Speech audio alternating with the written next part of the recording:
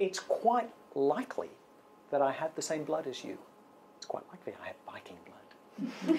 Because in 793 is the first recorded time when the Norsemen came and went on their holidays, their expeditions to Lindisfarne, not far from Newcastle on Tyne. So I'm claiming 8th century Viking blood in my veins from some sort of interactions with the Anglo-Saxons and the Norse. Anyway, you can accept that or not. I don't really know the answer to that. I'm the director of the Australian Institute of Health Innovation. That's a large group looking at patient safety, e-health, transitional care, medication safety, all the things that I know you are thinking about, working on, doing studies on, or whatever.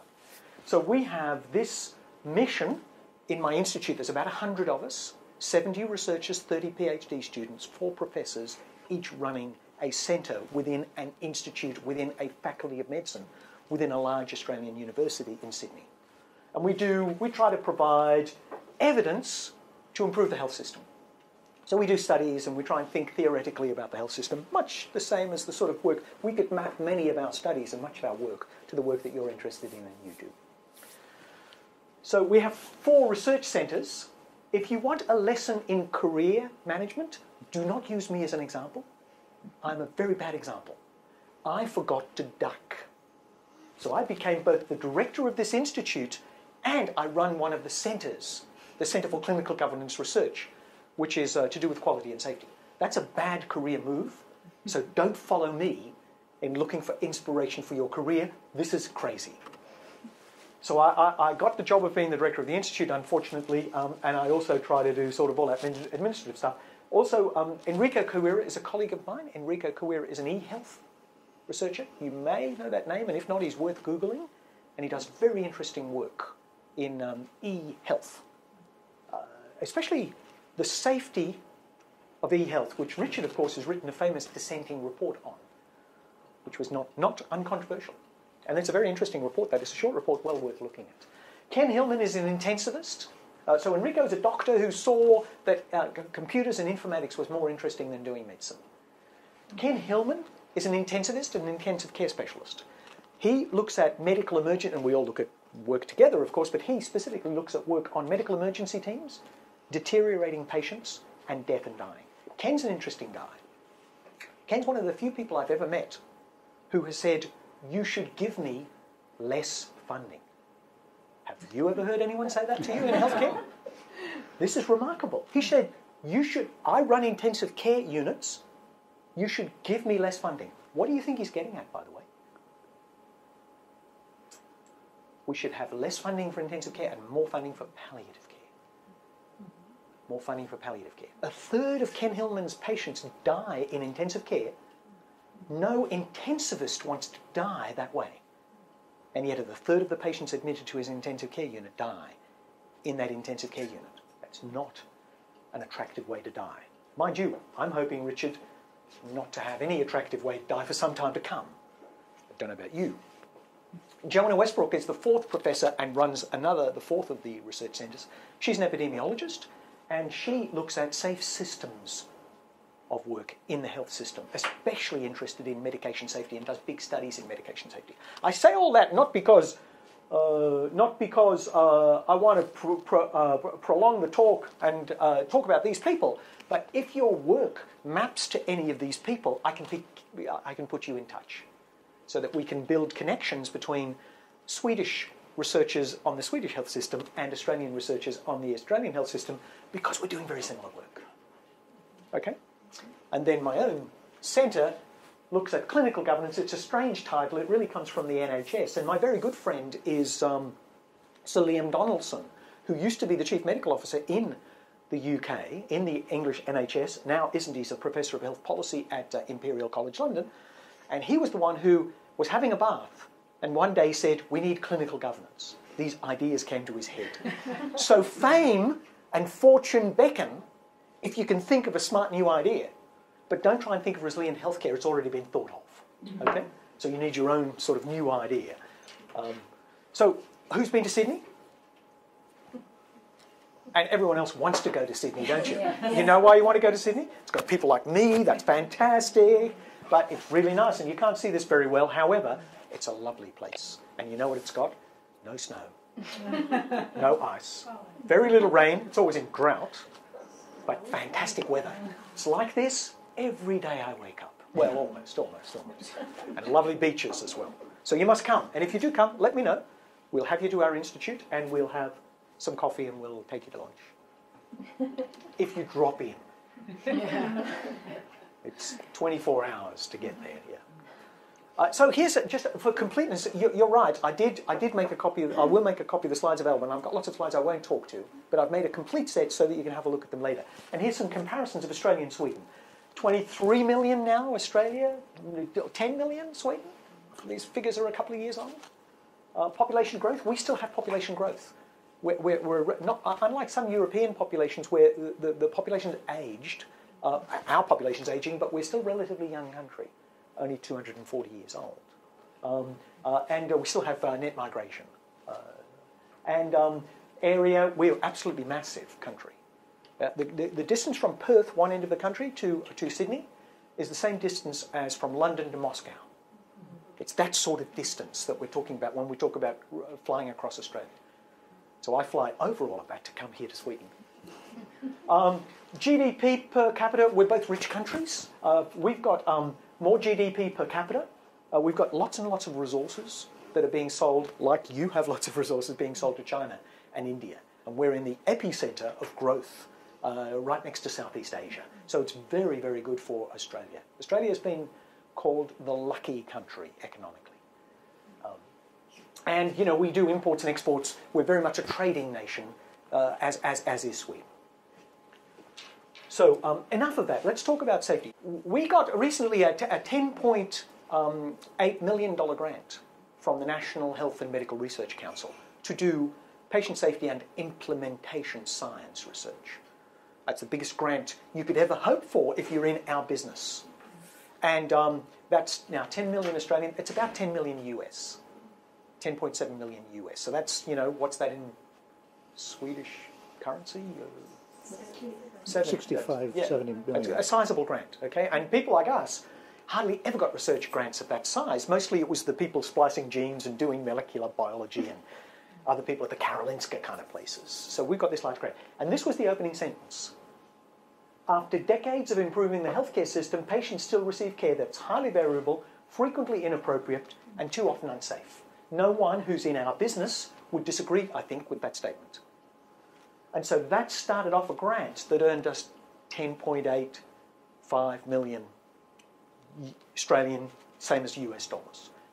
And the argument is we have not made inroads into this thing that probably worldwide we've spent not just hundreds of millions of dollars, but probably billions of dollars on patient safety and quality of care.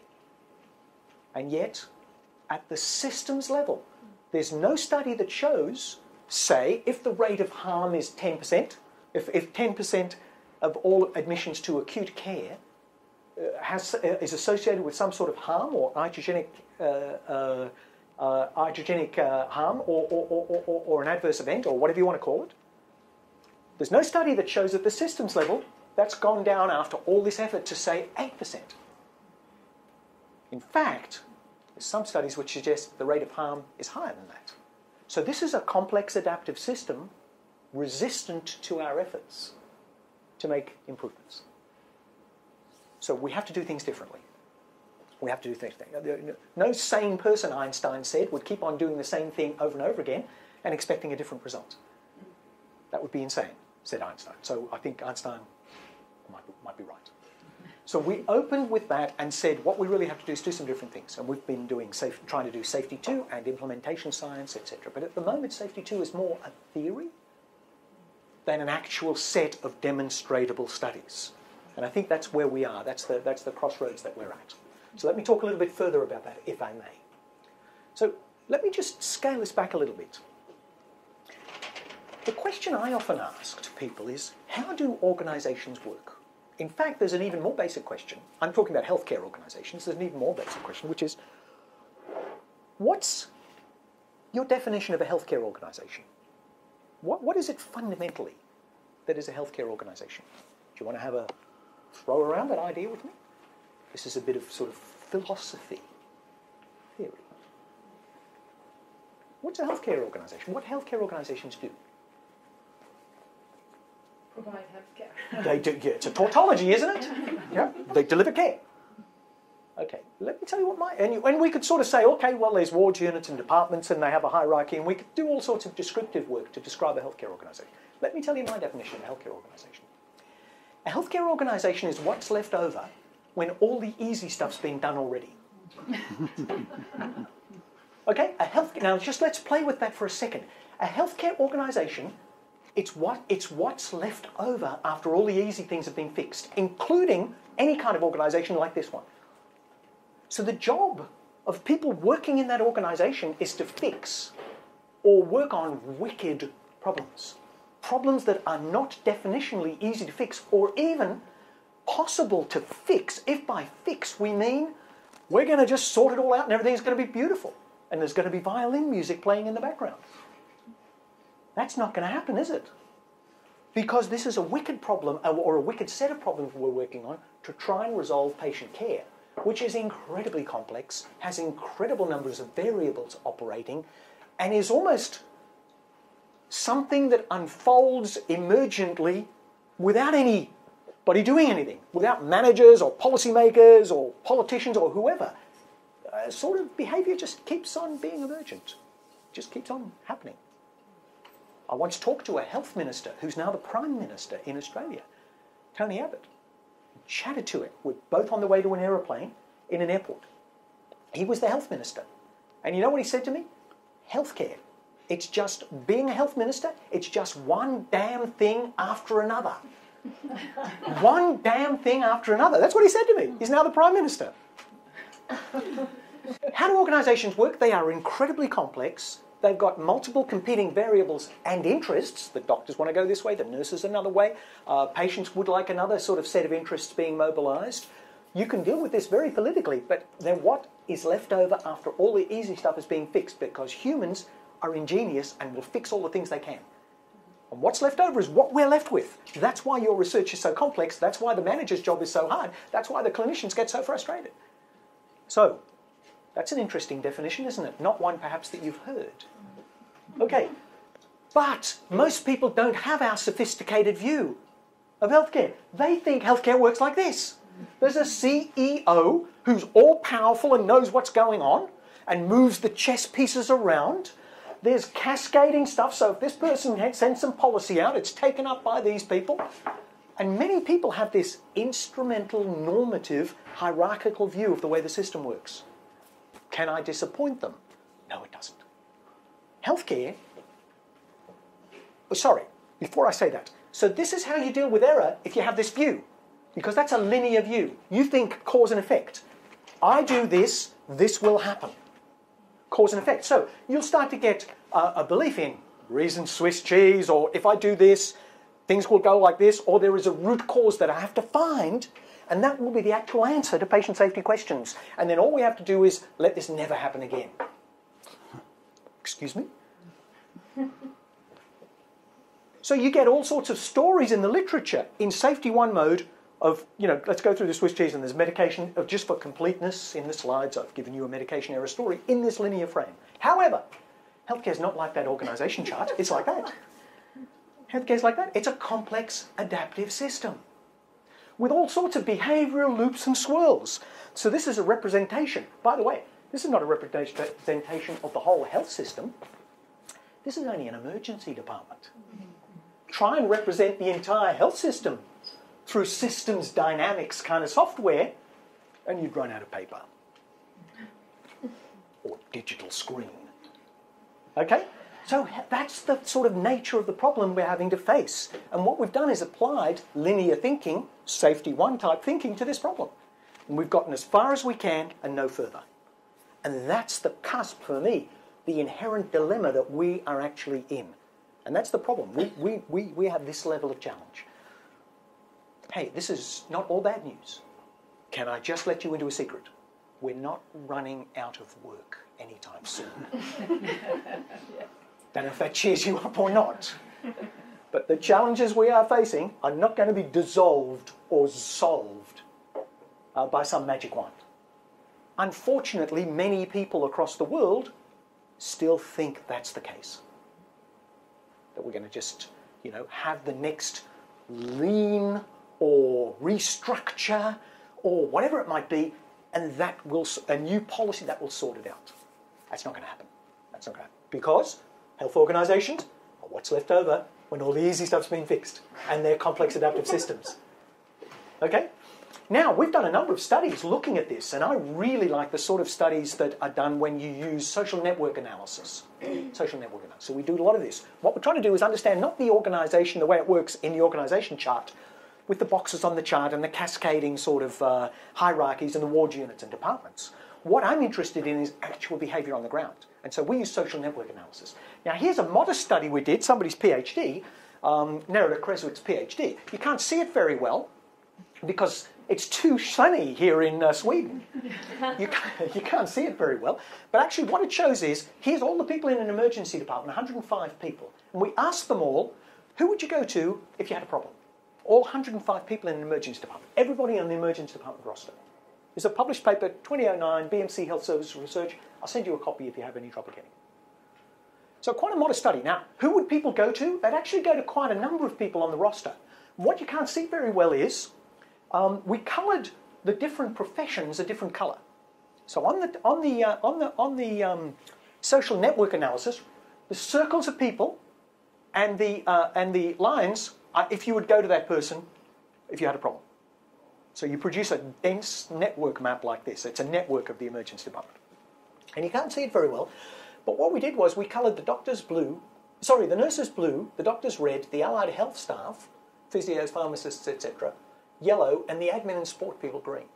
And what you can't see very well on this, but you will be when you get the slides, is who would people go to if they had a problem? Somebody like them. Somebody in their profession. In other words, anthropologically speaking, people are tribal. Who do you go to? Who do you hang out with? If you have a problem, you hang out with somebody in your tribe. Doctors with doctors, nurses with nurses, etc. So then we asked them, who would you go to if you had a medication problem? The network diagram changes a bit, but the colours still stick together. Now we know this in social network analysis, it's called homophily. Do you know that word? Homophily? We know that word because your mother said it. Your mother said, watch out little Maria, birds of a feather flock together. Have you heard that statement? Have you heard that phrase? Birds of a feather flock together. Maybe it doesn't translate very well in Swedish. I'm seeing some puzzles. Homophily means people of the same kind will stick together. I don't know if you've ever been, those of you who've been to Australia, to an Australian barbecue. We're famous for having a barbecue. And what you find is, all the blokes are over here drinking beer, and all the women are over there having a chat. Birds of a feather flock together, homophily. And it happens in healthcare. So all the blue people would go to other blue people, other nurses if they had a medication problem, and so on and so forth. Then we asked them what I think was the genius question. We said, who do you socialise with? It's a less dense social network. In other words, you might work with them, but you don't have to go to tea with them or go to lunch with them. However, who do you socialise with? Nurses with nurses, doctors with doctors, allied health with allied health, and admin and support with admin and support. In other words, when you look at the health system, people are tribal anthropologically down to their bootstraps. They've trained with these people, they trust these people, they are tribal. Now, in healthcare, you've written papers and we've written papers saying we must have more multidisciplinary teamwork. Well, on the strength of this, that is not easy, and you're not going to just wave a magic wand and have multidisciplinary teamwork. Because people are inherently tribal, even without thinking about it. So there's a modest study we did which illuminates some of the features of behaviour on the ground in healthcare. So, we are captured by linear thinking. We have some anthropological features of healthcare which makes it very interesting. We're stuck with all these wicked problems, and we have real difficulty making the progress that we need to make. That's the story so far. So for the reasons I've given in this first part of the talk, we need new ways of thinking. Now, some would say that resilient healthcare is a new way of thinking. Someone like Richard and Eric Holnagel and Bob Weirs and some other people would say, we've been thinking these thoughts for a long time. Me too. I have been arguing against, for example, for 20 years, doing studies and arguing against people doing top-down change and restructuring without taking into account what's happening at the clinical coalface. But I never used the word resilient healthcare to try and sustain that argument until I met these guys.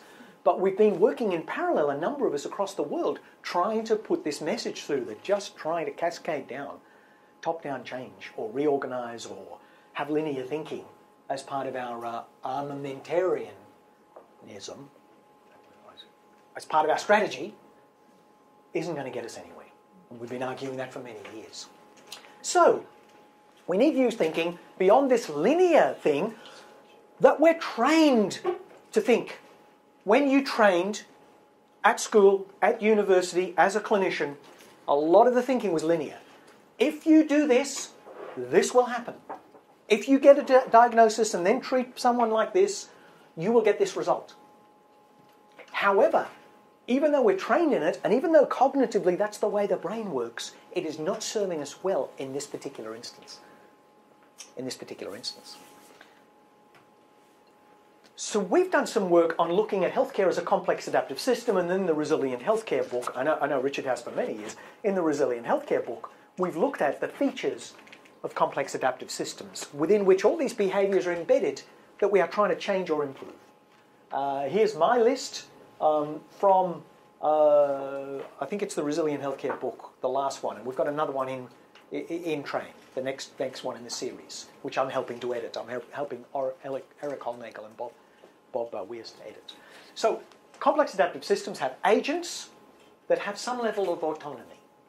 In healthcare, there's deep levels of autonomy, especially amongst one group. They are interrelating. Relationships are rich. There's non-linearity. People don't just say, oh, I'll do this and you do that and then this will happen. There's all sorts of loops and worlds, as shown on that earlier slide. They're self-organising. If you took here's some heresy. If you took all the managers and policymakers out of the equation and sent them all on a month's leave, the health system would still work. There'd still be care delivered. By the way, when I say to policymakers and managers that at big conferences, what do you think the reaction is? But it's true. If you took out both those layers... It happens every summer here. It happens every summer. Yeah, when they go on vacation. It's self-organising, it's hierarchical, it's path-dependent. Now this is sort of complex adaptive system kind of talk, but where you came from matters. Historically, where you came from in the health system, it matters. It will determine some of the things that happen today. Behaviours are emergent. Remember that health minister who became the Prime Minister, Tony Abbott, who said, it's one damn thing after another. From a health minister's point of view, there's always stuff happening. Well, from everybody's point of view, there's always stuff happening. Feedback occurs, but it doesn't occur in a nice, neat way. Sometimes you're walking along the corridor in a hospital, and you suddenly say, aha, I've just realised something. Where does that knowledge come from? Where does that knowledge come from? Feedback occurs, or you meet somebody in a corridor, have a quick chat to them, and now the world looks differently. So feedback occurs, but not just formal feedback systems in different ways, not just information management systems. It's fractal and nested. Behaviours that happen in one part actually sometimes really are emblematic of behaviour that occurs in another part at another level in the system. It's fractal and behaviours are nested. It's heterarchical. Do you know that word? Heterarchy? Not only is a health system hierarchical, it's got layers like that, but it's heterarchical. It's got silos like that. We call them formally wards, units and departments in the acute sector. But also there's all sorts of hierarchical structures that are built on friendships and networks that aren't following the formal system. And they're really what makes healthcare work. They're really what makes healthcare work. Little groups, there's other words, microsystems, for example, little groups that make healthcare work by delivering care. Individuals don't know the whole system, and yet the whole system somehow works at some level. So you might be working in one part of the system, doing your job. You don't know what's happening in the rest, but nevertheless you're part of a bigger enterprise. And you don't necessarily know, nor could you know, all the things that are happening. You usually only know your local element, your local considerations. So there's some properties, characteristics of healthcare. Richard's famous paper, by the way, the famous How Complex Systems Fail, which I carry a copy around with me, not just for the purpose of this. Carry around a copy on my computer and often in paper. It's very interesting because it says how complex systems fail, and he gives 18 different characteristics of healthcare in terms of their complexity. When I read this, I wasn't so interested in why complex systems fail. I was interested in his views on complexity, and they can be mapped to many of the ones that I gave in my earlier slide.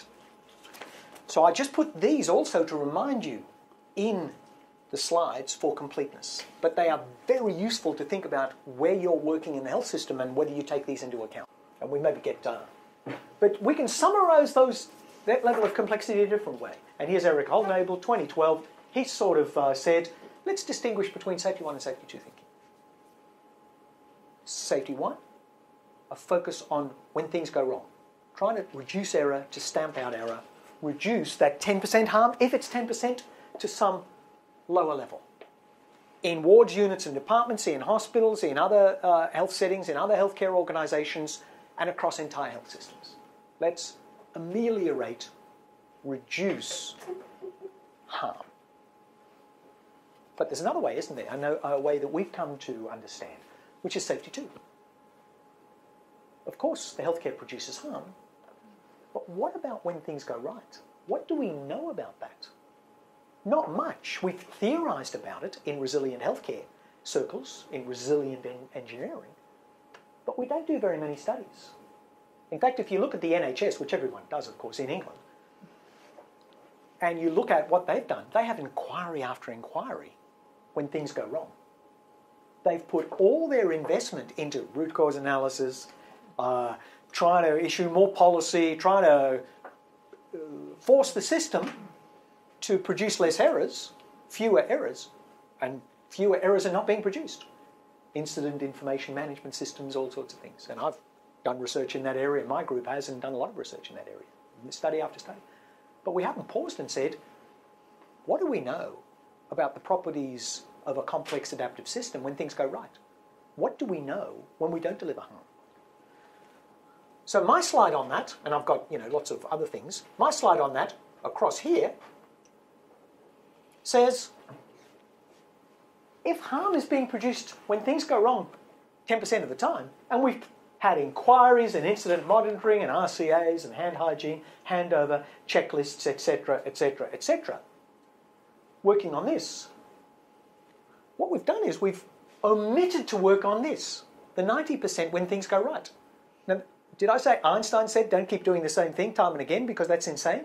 It's insane that we've just looked at this when we should be looking at what are the properties, what are the constituent elements, what are the characteristics that go to make up things going right. Now let's just think about that just for a little while.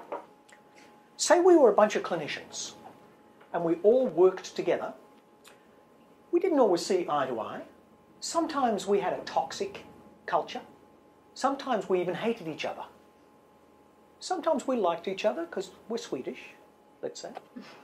And yesterday and the day before and the day before and the day before and the day before and the day before, we cared for our patients and didn't produce an error. And the reason we did that was we adjusted our behaviour. It's in the 90%. We adjusted our behaviours. We organised somehow so we caught some near misses, but they never got known because it just was done. We organised so that even with a toxic environment, not enough resources or whatever the characteristics of the healthcare system that we worked in, we somehow conspired to make things go right. And then tomorrow we come to work and there's an error. What's the nature of that error? Is it actually an error? It's an interesting question, isn't it? Is it actually an error? Does it make sense to call that an error when sometimes things will go wrong? Inevitably in a complex adaptive system.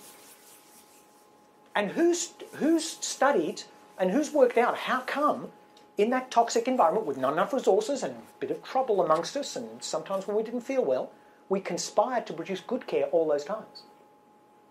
Have we ever studied that? Or have we studied that much? Do we really understand that? The answer is not much. Not nearly as much as all of the effort we've put into this, which probably amounts to billions of US dollars across the world. Billions of US dollars. So that's interesting. Now, something else happened on the weekend.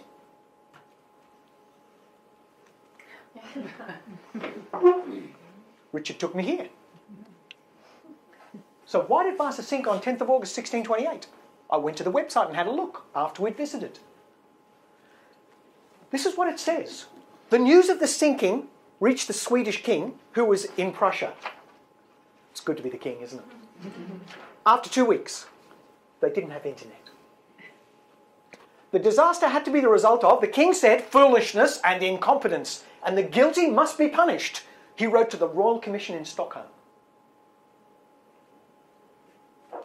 The king, in the 17th century, was stuck in safety one, wasn't he?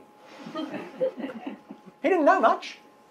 What exactly lay behind the loss could not be determined with certainty in the inquest held in the palace, but the ship's lack of stability, it was actually centre of gravity stuff, wasn't it? Was a factor. The underwater part of the hull was too small and the ballast insufficient in relation to the rig and the cannon. The leaders of the inquest believed that the ship was well built but incorrectly proportioned. Sound like they were defending their position a bit, if you ask me. And then finally, after Vasa, many successful ships with 2 or even 3 gun decks were built, so something must have been learned from the disaster. That's from the website. So they were in safety one. A disaster occurred, and disasters aren't catastrophes, and errors aren't always bad. They probably are to the local circumstances and the person they happen to. But if we learn from them, and we moreover learn about adjusting and things going right, we stand to benefit. And that's exactly where we are in our work, I submit to you. So, okay, I've got lots of other models. Critical analysis of safety one. You've heard many of these before, and if you haven't, I'm sure Richard can remind us. They know it all. Exactly. And therefore not a different perspective. Safety two, when things go right, the 90% versus the 10%. You know, what I'm hoping is this slide. What I'm hoping in a few years' time, people like Don Berwick at IHI or whoever it is might say, you know, what on earth were we thinking? To put all our eggs in the safety one basket. To do all that we're doing in safety one without thinking of the other end of the telescope, what's happening when things go right. And really thinking through what is it that produces good care? How do clinicians and other people adjust? Because we've made little progress, little demonstrable progress. Now, we've just done a review just to demonstrate that. You know how many papers there are in PubMed? Do you know how many papers there are in PubMed? Million? 23 million. Do you know, by the way, do you know how many systematic reviews are produced every day? Notice the unit of analysis every day. 11. Do you know how many randomized trials are published every day? 75. These are actual data. Send me an email and I'll send you the source. Evidence-based medicine is absolutely massive. Do you know how many what I would call really good studies where people have at the systems level, instead of just producing policy or saying you've got to do root cause analysis or whatever else that they've said people have to do in safety one, where they've said what we're going to do is do an intervention in the health system, properly designed, to take baseline measures. That's my problem with IHI and health jurisdictions and health ministries across the world. They never take baseline measures. So they even they're in safety one, but they don't even do good safety one. Okay? Take baseline measures, treat what they're going to do at the systems level as an intervention with maybe a control group. You can talk about cluster randomized trial or step wedge design or whatever you want to talk about. And then measure whether they made an impact, and then measured sustainably whether the impact actually continued. In other words, to get good value out of public money, health jurisdictions, the ministry or whoever it is in your country, We're over-governed. We've got lots of them, but you've got county councils, so you're over-governed too, probably. So that they don't just issue policy and say, hey, you lot, here's a new policy, here's a new way to do root cause analysis, here's a hand hygiene, get on with it, without measuring at baseline or treating this as an intervention with measurability. So even doing Safety 1 right isn't done very well. Okay? I would settle for that in the interim while we work out how to make Safety 2 work. So, we had to look at those 23 million papers, we had to look at the 75 randomized trials done every day and the 11 systematic reviews every day and looked for, at the systems level, good examples of studies where people have done just that. IHI and most health ministries across the world do not do that. They just issue the next thing or come up with a bright idea and package it up and sell it to people. How many studies do you think we found with the characteristics I've just described? 6. Now 6 over, I'm not that good mathematically because we've got statisticians that do my stuff. 6 over 23 million seems a small proportion. We're just publishing a paper. It's on a revise and resubmit and it'll be in press, we hope, soon, saying that. Now I've discounted Pronovost central line infection study because that's in a niche area. It's not a systems-wide thing. It's in intensive care units. And I've discounted Safe Surgical, Save Lives because that's in operating theatres. I'm talking about changes at the systems level. Usually they're hand hygiene and those sort of studies across the whole system. Or medical emergency teams across the whole health system in multiple hospitals. So that's the volume of, that's the standard of Safety 1 studies at this point. Really interesting, isn't it? So even Safety 1, I contend to you, isn't being done very well. So we need to develop more systems. Resilience, crazy for an audience like this not to be fellow traveller with me and get that and understand it and agree with me. So it's really, you're a very easy audience. So I've got stuff on resilience and the different ways that people have construed it. Lots of people have a common view of resilience, a normal view, which is it's the capacity of an individual to bounce back in adversity. But we know it much more in terms of adjusting and enabling people to continue to provide good care under all sorts of changeable circumstances. And that's, lots of that is in resilience engineering, in Richard's writing, in the books that we're publishing. So it's the sort of RHC kind of view, which is the intrinsic ability of a system to adjust and continue functioning under all sorts of circumstances, good and bad. The other things that I'm very attracted to in the resilience mode is the idea of work as imagined and work as enacted. WAI, WAD sort of stuff. You know, look, it's true that the policymakers and the managers, I don't want to disparage them because they're trying to do good work and it's easy to disparage the managers and the policymakers. However, when they issue policies and when they design things for other people to take up at the clinical coalface, they really often don't have a good view of the way work is done at the coalface and don't do adequate involving of people at the coalface to say, will this work?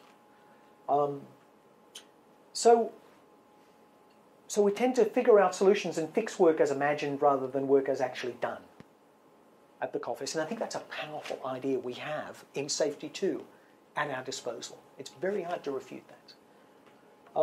The other thing is first story, second story, I think is very powerful, where people tell the first story and they use linear thinking to tell it.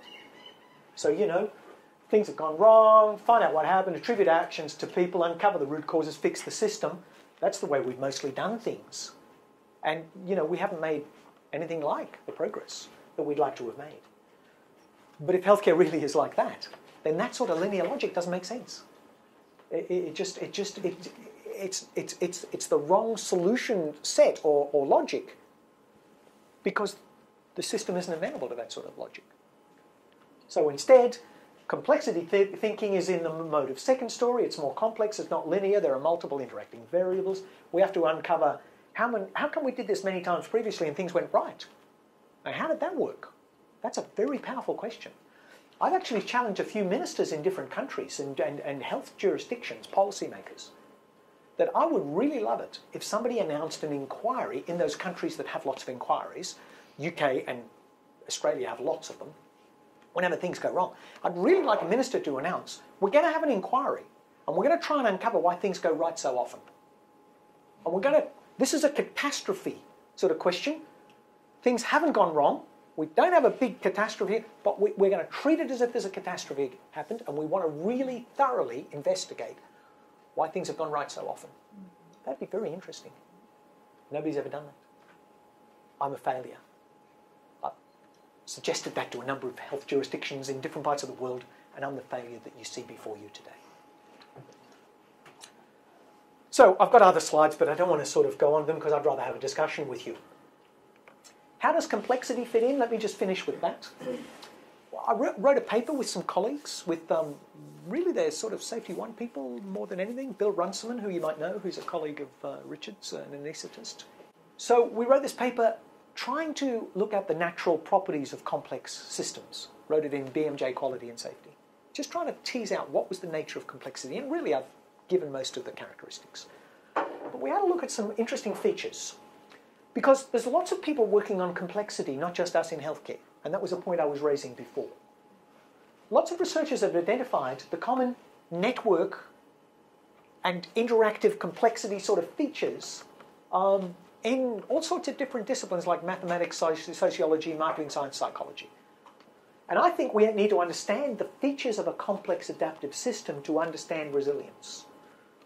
That's my particular interest. So you get all sorts of studies outside of healthcare which you can read for interesting insights. For example, the way boards of directors run. Those are networks.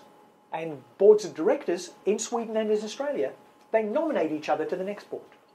And it becomes a club. I'm sorry, I'm sure Sweden doesn't work that way. What am I thinking? What am I thinking? That you know, boards of directors of the 20 most profitable companies in Sweden would nominate each other to the board and actually behave like a network. That's only Australia I'm talking about, yeah. And people who cite each other in the literature, academics. It's a network, it's a club, it's a worldwide club, especially in science, not so much in resilience. We wouldn't do that. We wouldn't all publish a book together and then cite each other in those books, would we? So that's another network. That's another network. And here's a forensic laboratory in Ireland where the people cluster together and work together. Executive management, yellow, management, and so on and so forth. They're networks. They're networks within complex adaptive systems.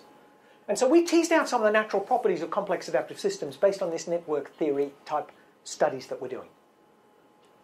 Networks are natural. There's hubs and behaviour that's scale free, i.e. it gets replicated at different parts of the system.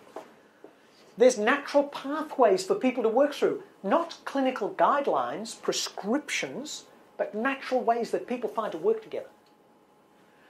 There's natural appeal for some ideas, and some ideas are sticky. And those are the practices that are currently practiced. Those are the things people currently do. And there's a lot of stuff in the literature that never gets taken up. For some reason they don't appeal. Those practices aren't sticky. There's natural propagation and flow-through in systems of various ideas that have currency. And sometimes there's tipping points and things tip over into everybody's now doing this. Non-invasive surgery, for example. It didn't exist 25 years ago, and all of a sudden everybody was doing this in all sorts of different ways. So we looked at the natural characteristics of complex systems. And what we realised when we wrote this paper was there's two types of networks. There's type A networks, which are purposely designed, and somebody in the health system in some position of power actually says, this should be the network. We're going to put all you lot together in a cluster. But there's the one that are composed of the relationships amongst clinicians via their professional interests, their referrals, their supports, their friendships, their communications, and their advice. These are natural networks, not designed, mandated networks by somebody in authority. These are the ones that really make the system work. When people are put together for the purposes of a reorganisation and somebody says, hey, you lot, you're going to have to work together and this is the structure that we've organised for you, they take years to bed down, if ever, and they often are resisted for decades. Whereas these ones, the way people choose to work together are really in the centre of the delivery system. So it's not like a hierarchy where there's a sort of cascading sort of authority structure. It's about the way people choose to work together naturally. Natural networks. That's actually the delivery system that we should be investigating. That's the key cornerstone of healthcare. Now, we don't tend to investigate those. We tend to look past them and take them for granted, and that's a mistake. Maybe all this I'm really saying is really we need to understand the features of resilient healthcare, and we really need to understand the features of the complex adaptive system, because we haven't really grappled with that. We've theorised about it in resilient healthcare quite a lot. Now we really need to do a suite of studies to understand that more, because I'm at heart an empiricist, even though I'm a safety 2 guy. If you can square that circle and work out that paradox, because this is full of paradoxes. So I don't want to talk anymore. I've taken an hour, and this is the wrong end of the day, and I'm a morning person. Plus I'm jet lagged. So I just want to pause and really throw that open for discussion. But there's my thinking from 12,000 miles away. I wonder how much it concords with your thinking. I wonder how much we're in the same frame. What are the important characteristics when things go right? How do you know what's salient? I mean, for me, not being a healthcare practitioner, I'm trying to understand a line of work. There's so much happening. Yeah. Taking notes and notes and notes. So I have to find ways in to see what's important. And that's one of the challenges, I think, with safety too. I mean, you have all this stuff going on. What's the important stuff? It's easy when something goes wrong because then you know what that's what they did. You know, some of the great research in the early eras in social science have been the anthropological ethnographic researchers who just hung around and figured out how the world worked according to the perspective of the people who they were observing. Gutfinkel, Goffman, there's multitudes of them. And we don't really see that kind of ethnographic, how does the world work and how does the world work according to the... So I would do more studies like that. I suspect healthcare does have islands of resilience amongst a sea of variation. I just made that up. Finding those places. Yeah. What about those islands of extra special... I think there's lots of resilience in healthcare, but extra special islands of resilience. I'd love to study some of that. And I think doing that ethnographically, deploying people with a social science sort of training for 6 months or a year could tell us some interesting things. I'd also like to do that cross-culturally. I'd like to deploy people in different countries to do that, so that we wash out any effects of a particular country. Because we have health systems that probably look similar, but maybe have some, at the level of detail, difference. And that would be interesting to find out. I don't know if that's a satisfactory answer, but it's the one I've got. I'm just wondering how you identify those islands. Well, you know, one of the important things is to involve everyone in Sweden. Network analysis, social network analysis or actor network theory are gateways, and I published a chapter in the next book trying to grapple with that. Are quite useful in understanding the structure of relationships and the way people interact vis-a-vis each other. So for me, that's a small contribution we're trying to make. And in the rest of the slides, I haven't sort of lectured on them all. We give some sort of studies that we've done using social network analysis and actor network theory to try and understand the networked characteristics, the relationships, if you like, of the complex adaptive system. So for me, that's part of the jigsaw puzzle. For me, that's the interesting question, and I think we've sort of discussed social network analysis here too as a means of trying to map out system properties of complex adaptive systems. But I think that in order to understand the behavioral patterns of groups of clinicians, the habits of those, to use another language, within that sort of fitness landscape of an ED or something else, then I think that observational studies do make sense. But I've been struggling with exactly the question about how to actually understand the systemic properties of complex adaptive systems, because then we are sometimes forced to just look at system properties that we have, which are there, in very many cases, quality indicators, measurements, economical data, and other things that are not really reflective of maybe the processes that are implemented. What other methods have we done? We look at a number. I've got one PhD student who's looking at workarounds in IT. Now that's quite a useful galvanizing sort of. Some managers disparage people doing workarounds. You know, that's wrong. You should do this. You should do the policy or do the IT system the way it's intended. But actually, part of the adjustment of making things work are workarounds.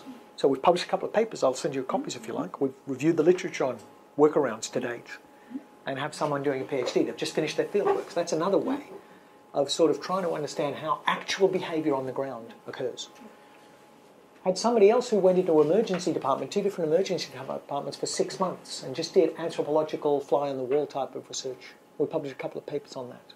Just again, trying to do what Richard suggested, which is some rapier studies, some not a broadsword, a big sort of let's do a big study, but try and fill in the details of how the complex adaptive system works.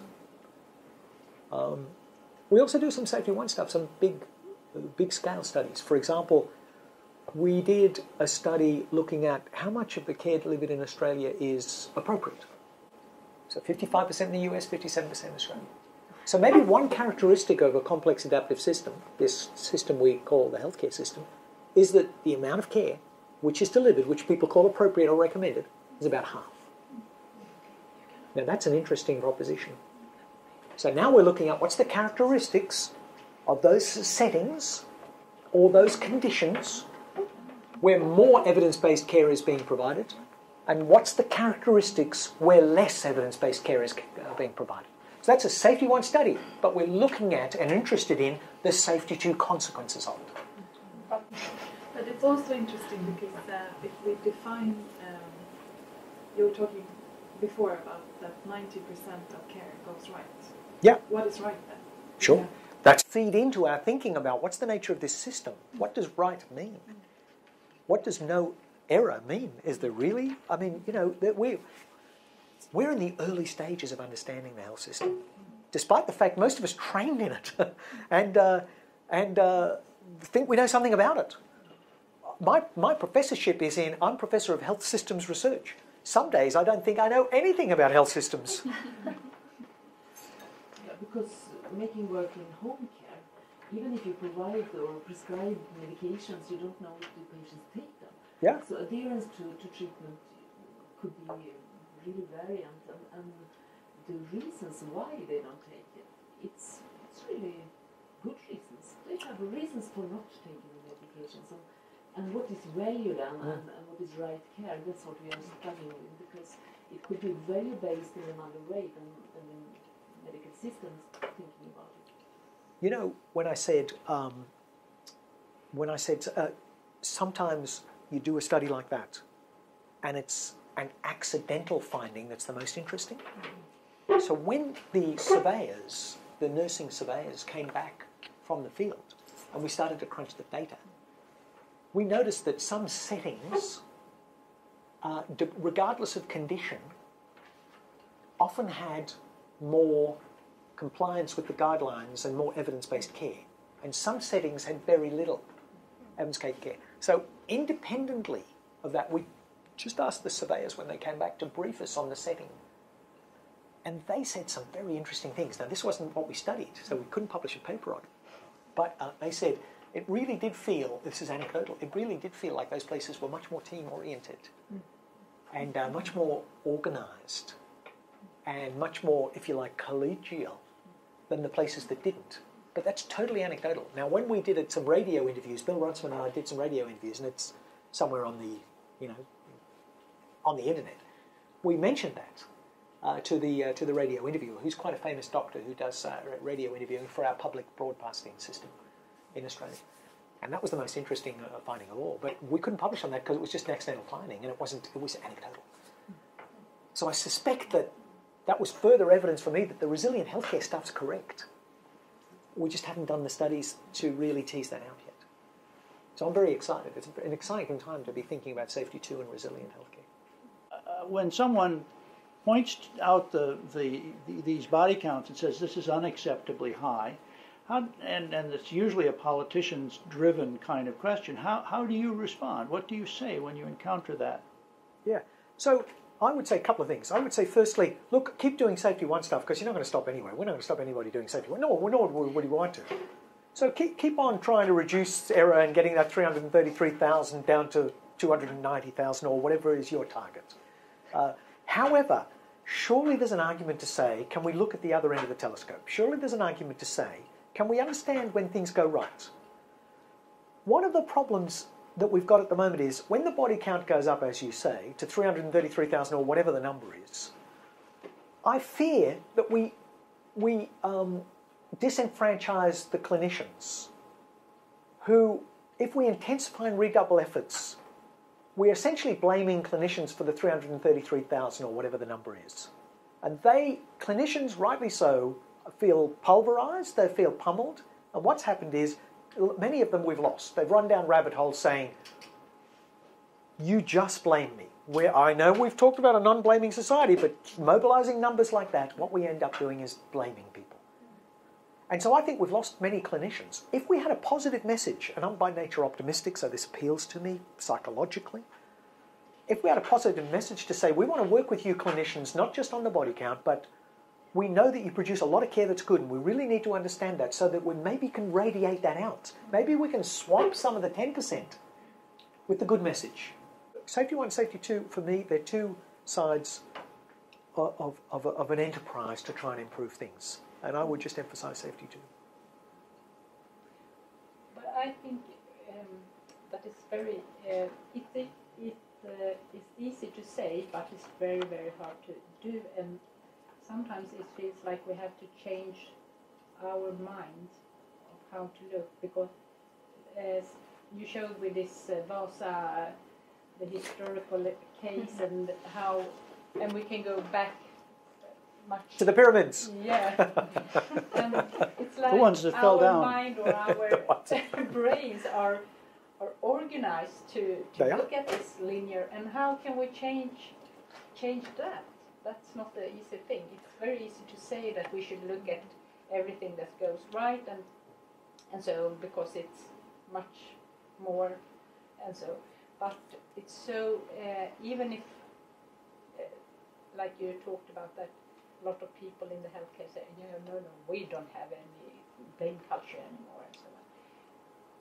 So when you come to the corner, it's still there. It is. Something like in the very, very back of our brain or something that.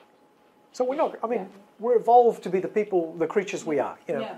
Australopithecus afarensis, 2.8 million years ago. Homo begins 2 million years ago. Homo habilis, Homo erectus. Now we've got Homo sapiens, wise human. I'm not so sure. Homo sapiens. And we're hardwired, evolved to do the things we do. If somebody invades our turf, we turf protect. If something goes wrong, we look for a scapegoat. Of course, all those things. We're not going to change evolved human nature. However, we're also thinking, cognitive, smart sort of species that has the capability to understand. So I remain optimistic is all I can say. Over time we might produce evidence, more than we have, rather than theories. This is not something that's going to be fixed on the turn of a dime. This is long-term work. This is long-term work. I said that my joke was we're not going to run out of work anytime soon. And it's, as we start to say, it's all about money. It's very, very hard to get funded for studies that takes long time. Well, we've got 10.85 million. So it's not impossible. No. We moved to Australia. Don't let me fool you into thinking it's easy to get those sort of money. You already got them.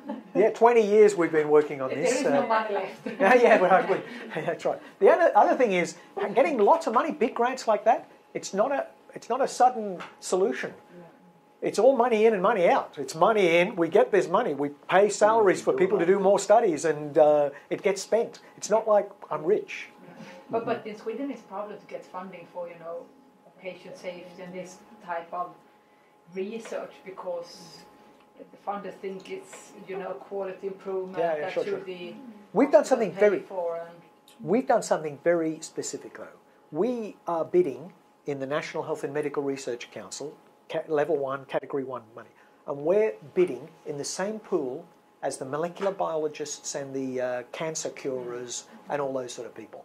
And we've developed for ourselves, we did this deliberately, it took us 10 years, track records that just look like a medical researcher. We've published enormous amounts of stuff. Some of it's junk.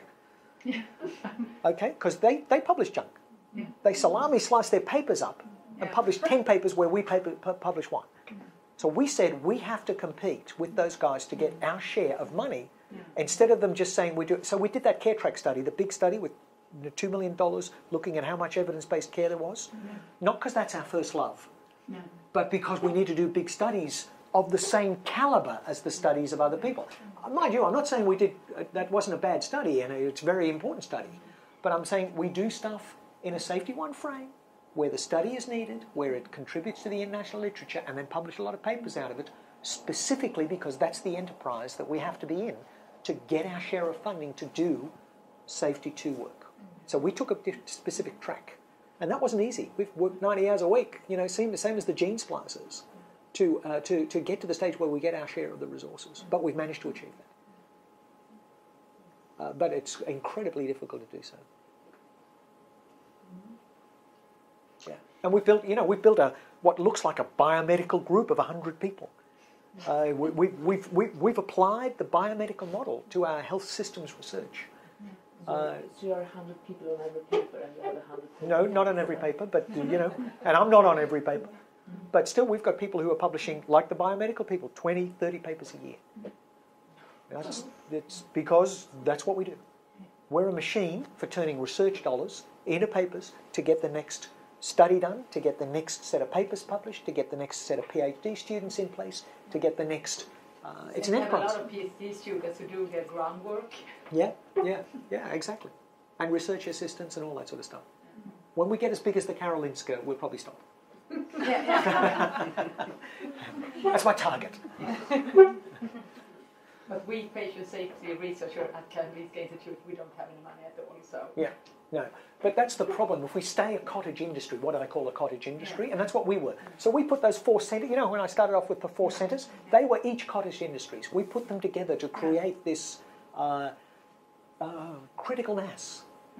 We are also a small research group. We need to get bigger so we can produce more. Well, there's 2 choices. You either have to do what Richard suggested, which is do small-scale studies, lots of them, and build an evidence base that way, or do our track, which is to say, let's put a number of people together who fit together, who can do research together and create an enterprise, and then get much bigger grants and much bigger, and be a force to be reckoned with. The cost to do what we did, though, is absolutely significant. You know, in terms of the efforts that we've put in. I always say, you've seen me now. I was 6'10" when I started this. Look at me now. Look at me now. It's ground me down. Hard work. Yeah. Crazy stuff. Crazy stuff. Thank you, Dr. Braithwaite. Thank you very much. And thank you very much for your talk. Thank Appreciate you it very much.